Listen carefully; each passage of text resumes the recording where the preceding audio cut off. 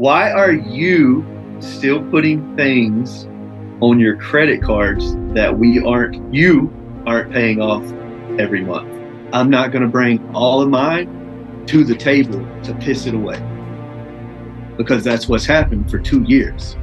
We've made $180,000 and we have nothing except you live with me in my world that I help facilitate and try to make your life easier.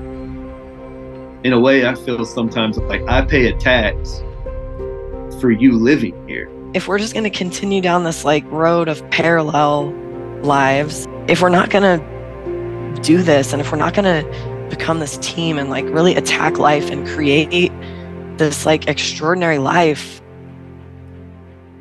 then I have to rethink why I'm here. Becki's 42 years old. Dustin is 36. They've been together for 4 years. They're not married.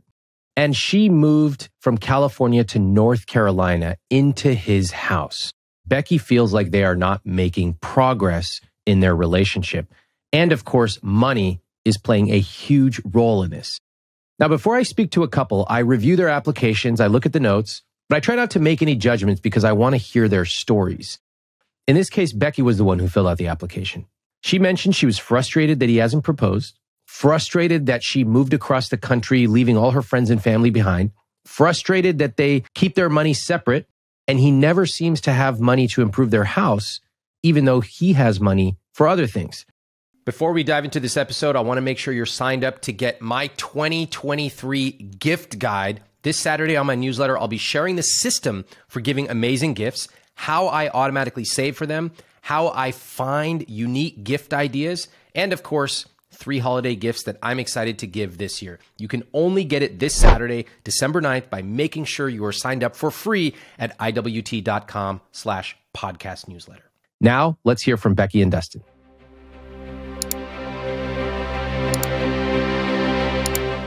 How often do you talk about money in your relationship? Once a week. Yeah, at least once a week. And what's the context when it comes up? It's normally Becki trying to get me to spend money on something. Okay. Is that true, Becki?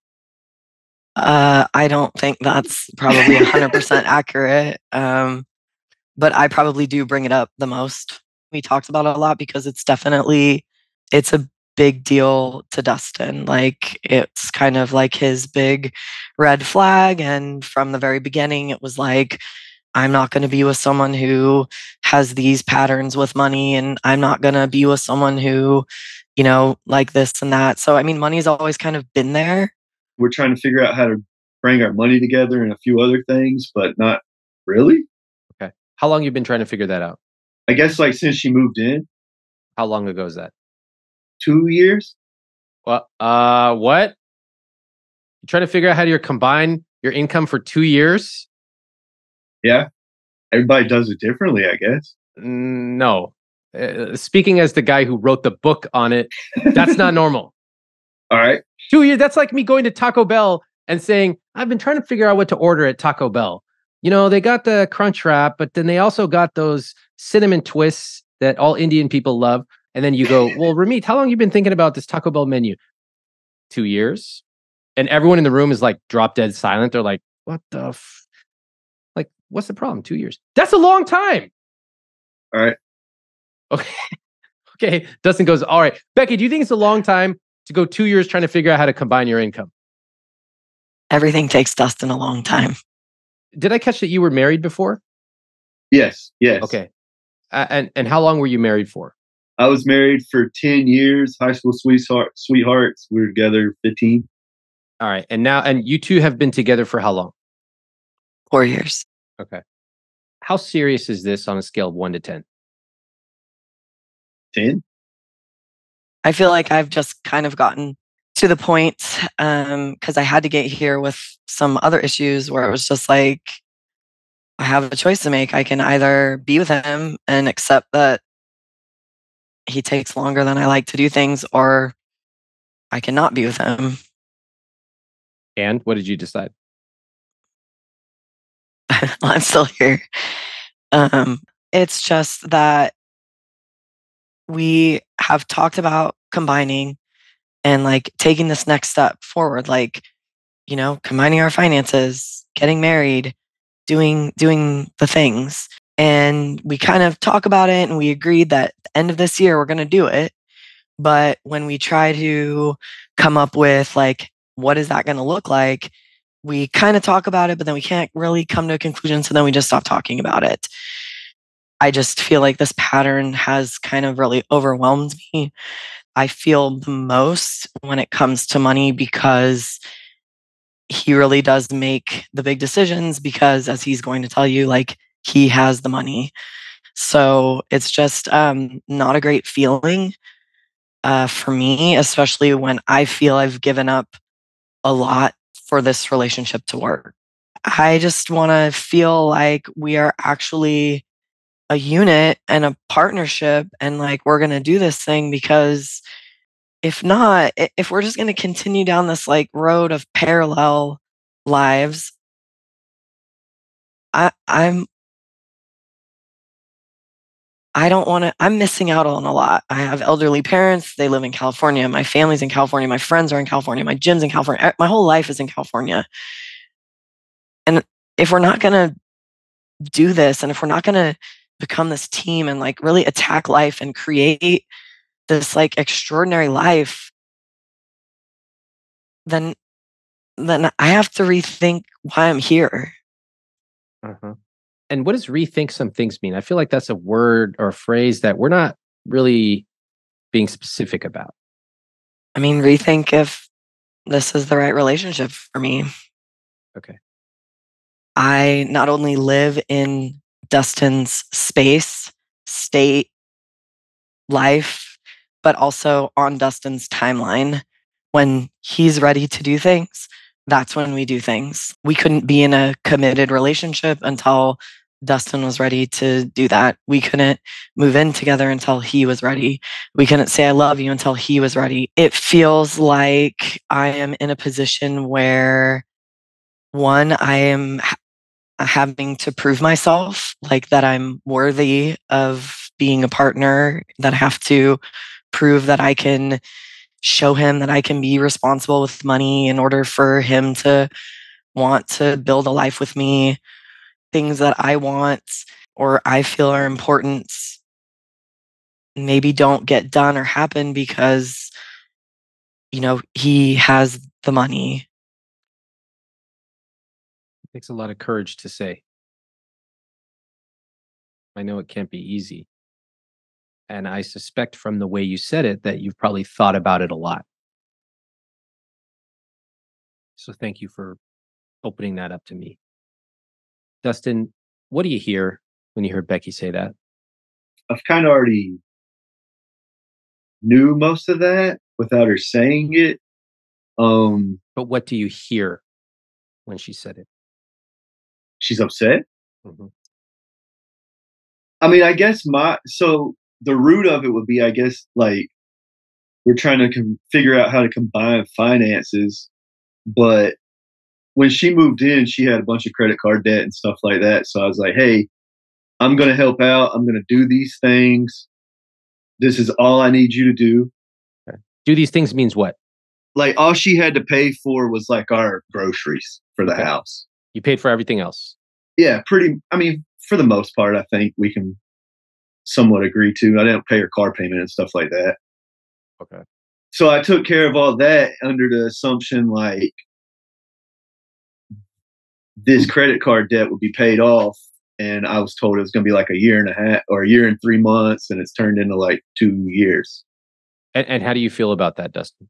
I'm not super comfy. I kind of figured out a lot of it where it stood here recently when we filled out the little paperwork, because I don't ask, I try not to ask. So there's not some sort of conflict. All right. So you came into this relationship and it sounds like you talked about money early on. Like, how did he come to know about your credit card debt? He asked her like really early before I moved here. Damn. Now that is unusual. I like that. What'd you say, Dustin? You handed over a questionnaire. Fill this out. And make sure you hit all those required fields because I need to know this information. No need to find out later. So what was it like, Becki, hearing that? That's quite a direct, assertive set of questions. I kind of like that. How did it feel for you? I mean, it was fine. Our first 6 months of dating was all talk. Like we were 3,000 miles apart. Okay. I was still living in California. He was living in North Carolina. So, I mean, questions were, it's kind of like a joke. Like we would look up these lists of questions. That's all we did. So, we were both going through some tough times. And the only reason that our relationship worked was that we were like uncomfortably honest about things from the get-go, and we were not scared to have hard conversations early on, really early on. Dustin tells me that you had credit card debt. How much credit card debt did you have back then? I had 2 loans that were like, they weren't credit cards, they were loans. They were like 8,000 and 9,000 maybe. And then I had 2 credit cards that were probably 4 and 5, somewhere around there. So you had $26,000 of debt. I think that was about right All right. I know she has a good career, so it doesn't scare me. There just needs to be a plan to, take care of it, I guess. This is a conversation I've had with my friends back when we were single. If you found out the person you were dating had debt, would you be okay with it? And then naturally the question came, how much debt? What kind of debt? If it was $10,000 in student loan debt, nobody cared. If it was $25,000 in credit card debt, people definitely cared. For a lot of people I was talking to, they told me it speaks to a lack of control with money, maybe behavioral issues with money. Well, one thing I talk about is that if you have debt, any kind of debt, the most attractive thing you can do is have a plan and be open about it. Like, yes, I have this debt. I went to school for a master's. Or when I was in my 20s, I wasn't paying attention to my finances. But now I've read books, I've listened to podcasts, I've made a change, and I'm paying off my debt aggressively. I know exactly when I'll be debt-free, and it's important to me to be in control of my money. How can you not love that? If you are not sure how to make that plan, and you want the help of other people who have paid off their debt and they're improving their money to live a rich life, you can join my coaching program at iwt.com/money coaching. It's hard to tackle life if you're $28,000 in credit card debt. True. Did you tell her that? I mean, pretty much. Yeah. What does that mean, pretty much? Like when she moved in, when she finally moved in here, I was like, when she was living in about an hour and a half away, it's none of my business, I guess. But once she moved into the house, I was like, things are getting pretty serious. So what is our plan to take care of these things? Because I don't want to just paddle upstream the rest of my life. Dustin, is it fair for me to say it's really important for you that your partner is not in credit card debt? Yeah, I'm not really prioritizing saving for vacations. I don't see why we should be going on in. Well, we made a plan. He said, I'll pay all of you don't have to pay me rent and you don't have to pay for utilities. You just pay for groceries and all of our subscriptions. You just need to worry about putting your extra money on your debt. All right. Did you? Yeah. All right. So here we are X years later. What's the deal? Well, in typical me fashion, I was paid off in January, or in July, it was paid off. And then I did a job in July that I was supposed to get a pretty big check for, and I spent money before I had it. So I just put it on the credit card because I was like, oh, I'm going to get that check in September. And then that didn't come through. It still hasn't come through. It's Irish taxes or something. And then just little things, I just kind of run it back up. How much? 7. Yeah, I don't know. I don't know where the 7 came from or how it goes back up. July, August, September, $7,000 in like 3 months. Like we worked all this time to like get it paid off to go $7,000 in 3 months. Yeah, I mean, a chunk of it was while I was in Ireland, like hotel and food and all that, and and then a chunk of it was the party. I thought I was gonna have that money, so I was like, let me just, I really want to make this party so special, so let me splurge a little bit on this and that. So that was probably the biggest chunk of it. And then the other stuff has just been flights to Yellowstone and flights, California, and medical stuff, and then just odds and ends, just little things. Probably me just spending more than I have coming in and not really realizing it. Can I ask a question? Of course. Do either of you feel satisfied with what just happened right there? No. Okay. Becki? Not particularly. So can we try that again? Let's ask the questions that you really want to ask, but you have not said out loud. Dustin? Why are we still putting things on credit cards that we're not paying off at the end of the month? Okay. Love that question. Can I just do a quick reframe? It's Yes, not sir. we. You. Is it? No. Ask her the question again and ask it with the proper words. Sorry. Why are you still putting things on your credit cards that you aren't paying off every month?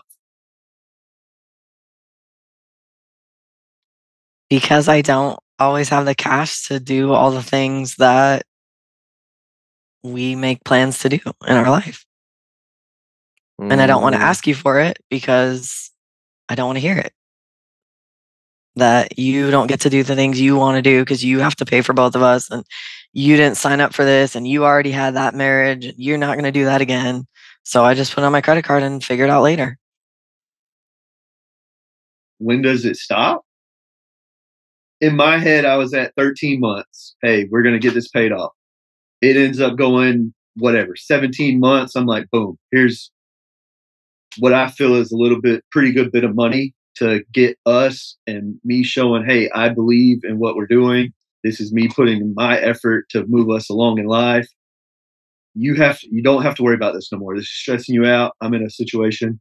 How much money did you give? $2,000. $2,000. And that was a gift? I mean, it was for a birthday. Okay. All right. That's what I was told she owed on her credit card. Great. So you said, hey, you're close to the finish line. Here's $2,000. Yeah. Wipe it off. Yeah. Okay, great. So I did that, and then to know it's already back to $7,000, and we're here trying to join money and things like that, but we still haven't done, or you still haven't paid off your credit card. So us joining money or us saving money to go here, it needs to be paying off a credit card, and it's been the number one goal for 24 months at this point. I definitely, yes, you're right. So you charge the expenses to your credit card.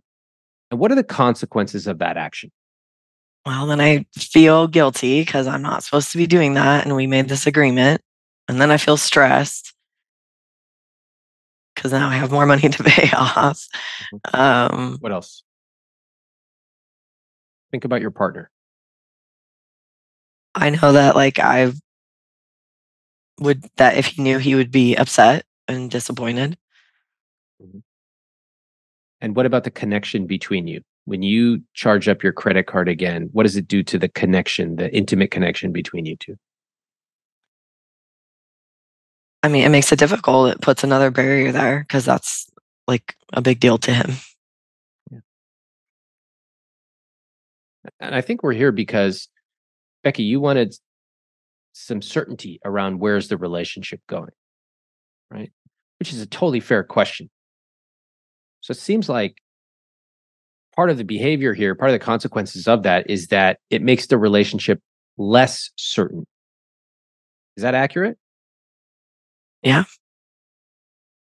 So have you made the connection with yourself that when I charge up my credit card and go back into credit card debt, it makes Dustin hesitant to commit more deeply to this relationship?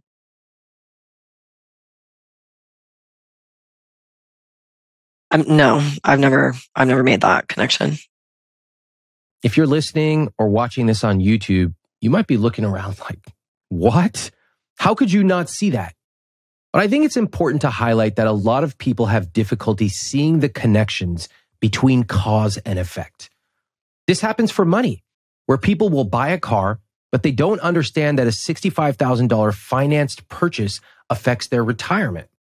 And they don't understand how much it'll affect their ability to spend on vacation or even their spouse's stress level.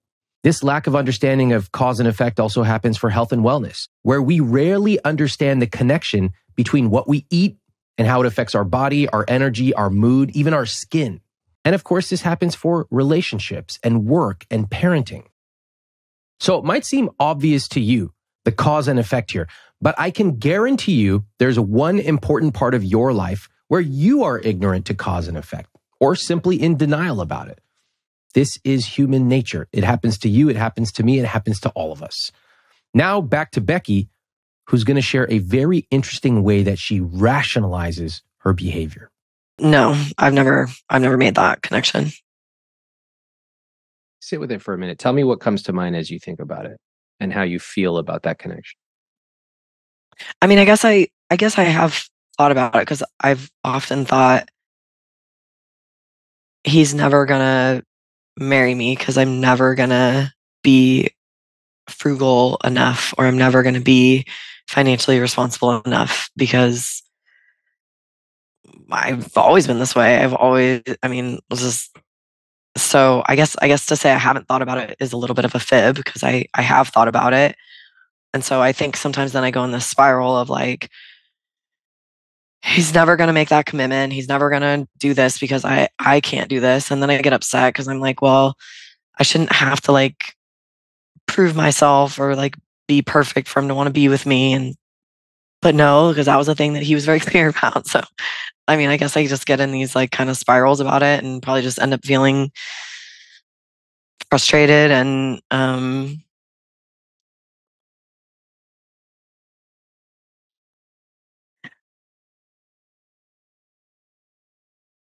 like it's I don't know, like it's my fault, like I'm not worth marrying. Why do you feel like that? And why have you never told me that? I feel like I have told you that. It makes me, I mean, but maybe I've never said it. I guess maybe I've never said it that blatantly. And if I haven't, it's probably because I guess I was afraid if you knew that I didn't think I could change it, then you wouldn't want to be together. Like if I was worried, then you would be more worried.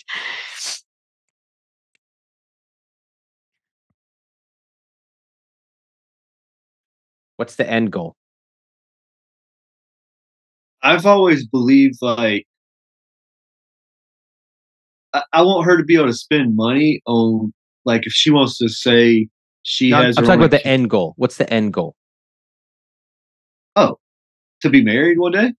Is it like a year or 10 years? No, I would think so. For me, the main thing would be like to see this team come together and like go down the road and be like, okay, 2 months probably not enough. Uh-huh. I mean, I could be anybody for 2 months. You know what I mean? I need to see like we're doing what we want to do and this is gonna work. For how long?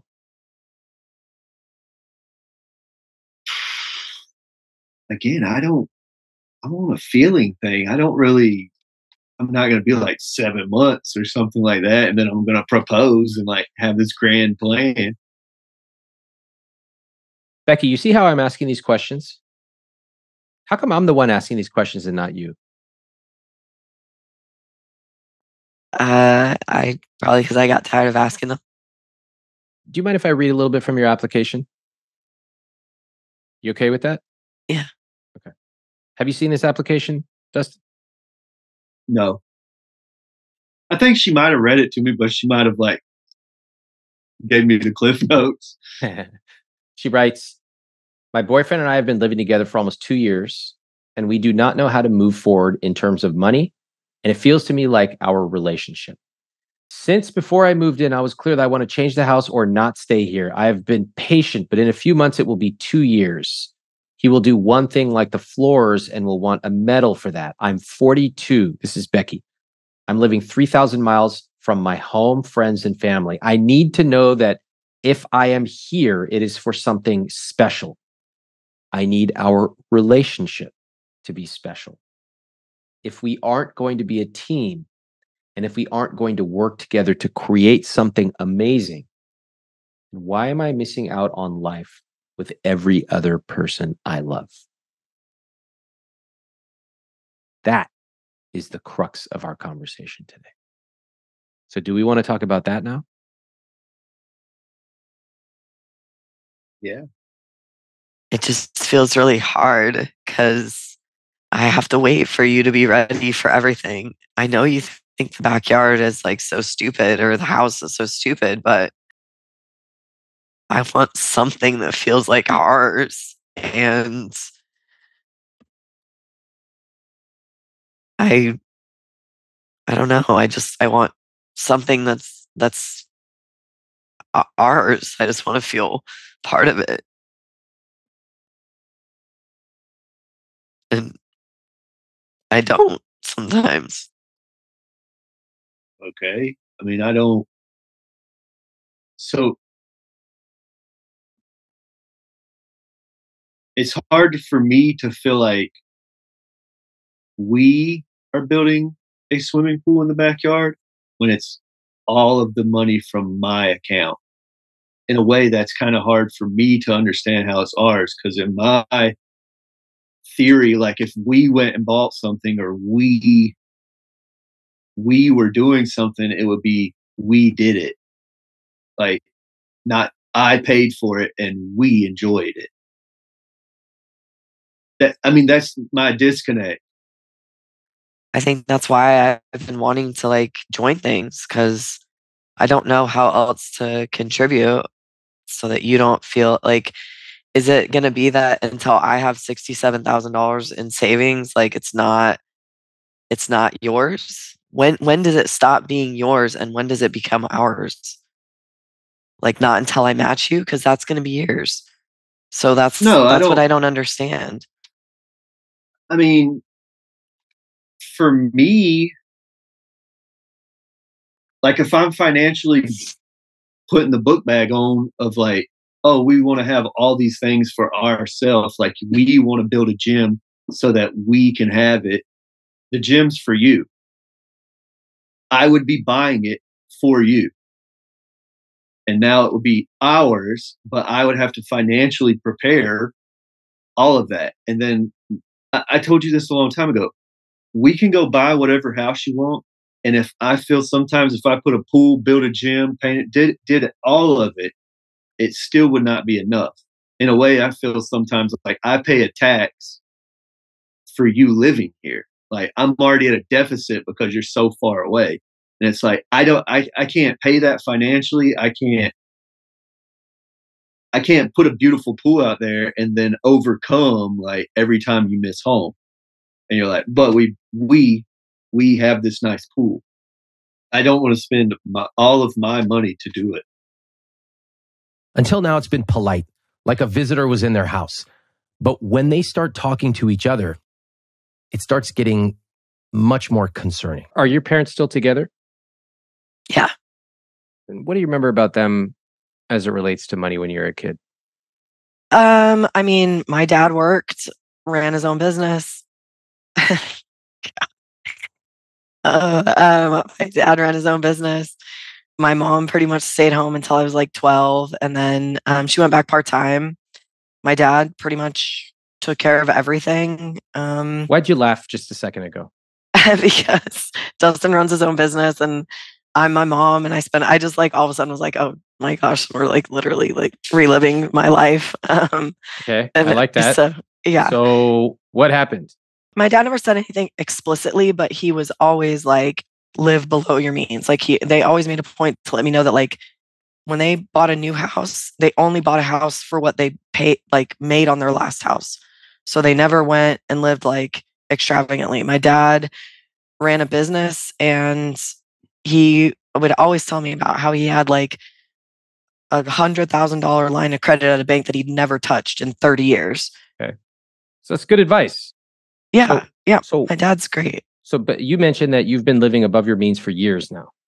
Where'd that come from? That probably came from my mom. So my mom always probably spent a little bit more. I mean, we always had it, but she would just like squirrel away money all year so that she could like go super over the top at Christmas. I mean, I can remember Christmases that were just like stupid. And she always was like so nervous about money and not having enough money to pay the bills. But but we did. So it was like I never really understood why she was like that because we were never not. I mean, we always had enough money, but she was always like, "Oh, I don't know how I'm going to cover this. I got to move this money from this account, and I got to get cash from this stash that I've put away all year, and I have to do this and I have to do that." Do you see any connection with that and your behavior today? Yeah, 100%. Yeah, yeah. I mean, I didn't realize how much Dustin was like my dad. I think that's where that was the laughter epiphany. Was like my dad has a lot of money stashed away, squirreled away. I don't even know if my mom knows how much he has. And in that relationship of your parents, your mom, nervous energy, saving money, but then overspending. And then who would come to the rescue? My dad, he paid off all her debt when they first got married. Oh, gosh. Any similarities? Didn't know that. I never wanted to tell you that. Look at Dustin's smile. Look at that. Tell you that. Now that's a big smile right there. Dustin, you've become her father, which is worst things to be. Yeah, Big Dave's an amazing guy. Yeah, he's good. Okay. So Becki, in your parents' relationship, your dad came to save the day. Right. But even in talking as an adult, it was very much my mom was a single mom who was struggling financially. My parents are much older, so, they come from a different time. My dad was a 35-year-old bachelor who had a successful business, and it was time to get married and time to have a family. And my mom was a nice woman who would stay home and take care of the kids. And they checked the boxes for each other. Yeah. What happens when Dustin writes you a $2,000 check to pay off the last of your credit card debt? How did you interpret that? I did feel I was annoyed, in all honesty, because he did it because he didn't get me a birthday present. So 3 days later, he gave me a $2,000 Venmo because I was pestering him about not getting me a birthday present. So in all honesty, in that moment, I was irritated. She preferred Venmo over cash. Easier to get it in the bank. Becki, are you seeing the similarities between your parents' relationship and what's going on here? Yes. Tell me what you notice. What are the connections you see? That Dustin's like the reliable one and the steadfast one, and he makes all the decisions and he makes sure we're not going to like go into financial ruin. And I spend the money, and then he kind of comes in and, as annoyed as he is, takes care of it because he cares. Okay. Dustin, is that an accurate representation of the roles right now? Yeah. I mean, I feel like she knows she doesn't have to worry. That's exactly what she just said. You're going to be there to make sure everything's okay. But can I ask a question to both of you? Are those the roles you both want in your relationship? No. No. The clues are all around us.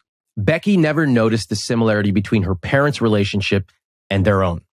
I'm interested that when I gently pointed that out, she went right back into her story about why she was annoyed that he gave her a $2,000 gift because it was late, and the true point totally passed her by. This is really important.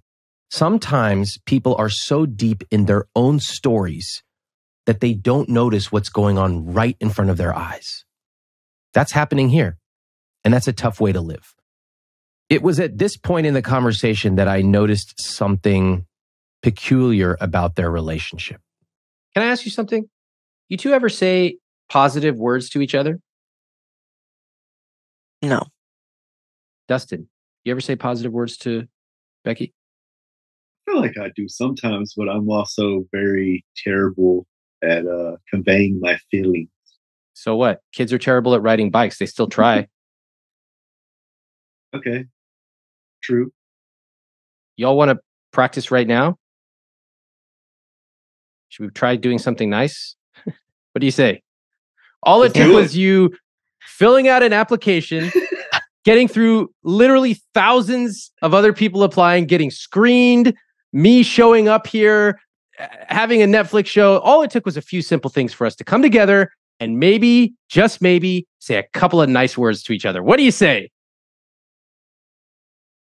The dead silence on this call tells me that I might need to give you a little bit more guidance. That's fine with me. I don't mind. Who wants to go first and acknowledge their partner and say something nice? I'll go first. Please. I very much appreciate everything that you've done for us up to this point and for me.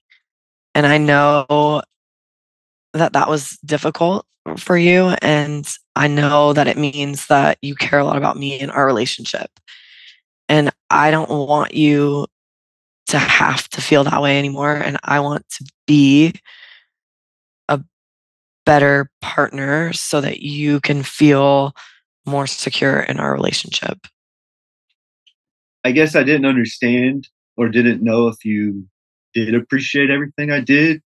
So it's nice hearing that. I would love for us to come together and move forward and kind of you not have that boundary where you can't speak to me about money, I guess. That way I feel like that would be kind of a wall that's coming down. So maybe we feel more together about everything and that, you know, moving forward, we would at least you're not on your page and I'm on my page. We'd kind of be on the same page and both have a general understanding of where things are going. How'd that feel? Good. Pretty good. Looked good. I'm not kidding. It looked awesome watching the two of you really hearing what their partner was saying. One thing I learned in my own relationship is that there's never too many nice things you can say. It's never too much. I love you. I like that shirt. Thank you for emptying the dishwasher today. Wow, I can't believe that you packed the suitcases for us. That's so cool. And on and on. It could be as small as packing the suitcases, could be as big as I just love waking up next to you. And I hope that this little exercise just scratches the surface of it's actually okay to say nice things to each other. In a way, it actually connects you so much more than talking about logistics. Anybody want to say anything else to your partner while we're here about this? I believe that I believe she can do it. Like I believed in her the whole time. Talk to her. I've believed in you the whole time. I wish maybe there was some more openness so I would have known like, hey, maybe I need to pick this up right here because if I don't, we're going to put it on a credit card. Like, I'd rather pay two whatever right now instead of pay $500 towards interest because we may pay it off. I mean, I'd just rather take care of it and know we're headed in the right direction.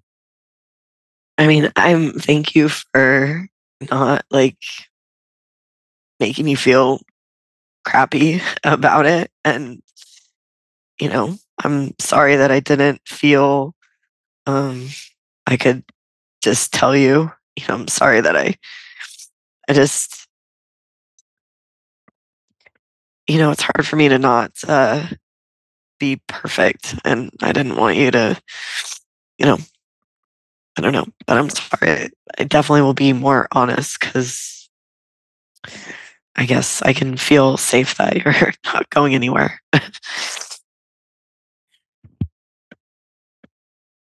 Still here. Wow. Honestly, amazing. I'm so impressed with both of you.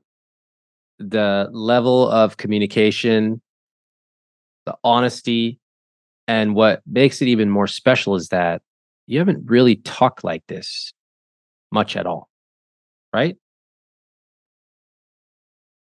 They're both shaking their heads. Been together for 4 years. Haven't really talked like this. If you're listening to this on audio, I would highly encourage you to come watch their body language on YouTube. Every week now, I'm getting comments from people who come over the videos. They go, hey, I was listening on my phone, but I finally decided to see what they look like. And now I'm hooked on the videos. In terms of Becki and Dustin, I loved their communication. I'm a little shocked that this was the first time they've said something nice to each other, which obviously goes a lot deeper than we can tackle on one call. But I am pleased to see how they were able to communicate. Now I wanted to get into their numbers.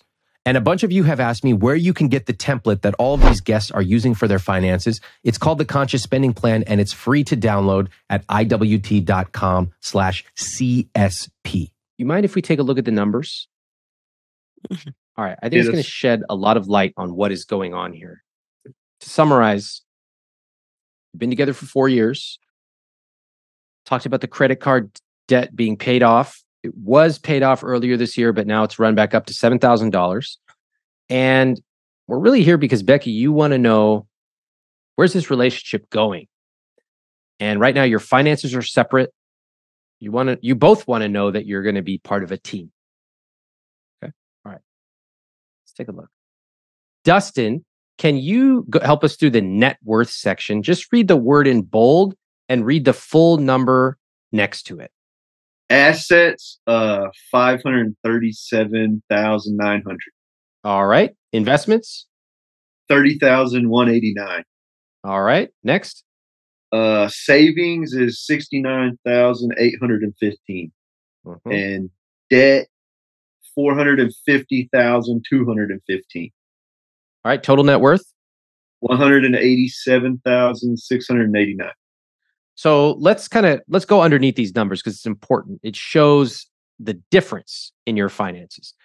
So in terms of assets, Dustin, you have $520,000, and Becki, you have $17,000. In terms of investments, Dustin, you have $25,000, and Becki, you have $4,800. Okay. Savings, $67,000 for Dustin, $2,800 for Becki. Debt, I want to talk about this. Dustin, you have $243,000 of debt. And Becki, you have $206,000 of debt. So if we actually split out the net worth by partner, Dustin, your net worth is $370,000. And Becki, yours is negative $181,000. Accurate? All right. Becki, what does it feel like to hear those numbers?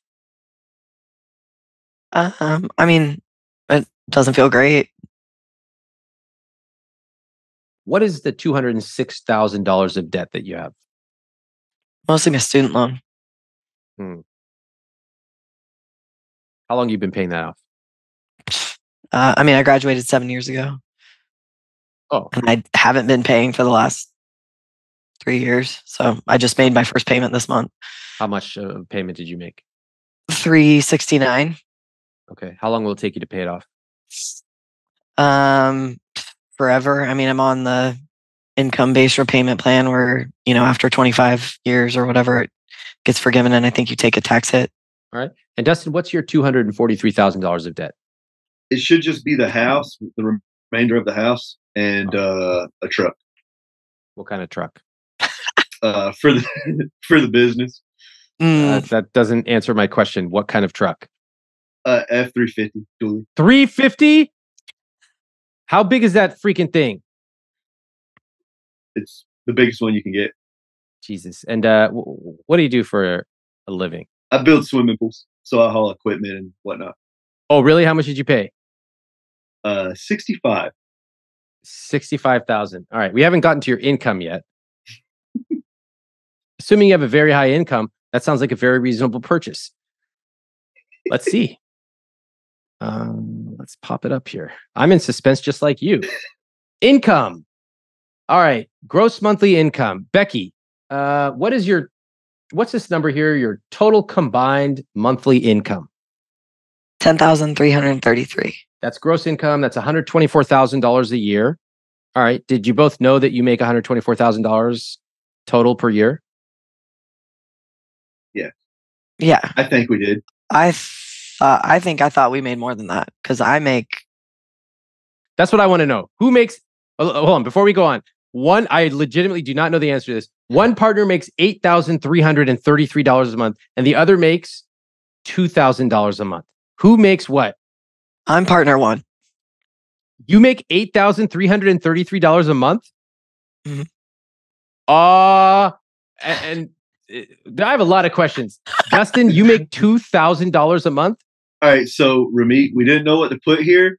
I own a business and I'm not really set up to pay myself. So I just kind of put money in my account when I want to. But automatically drafted, I automatically draft $2,000 a month. But like, how much does your business make? I think last year we cleared 150.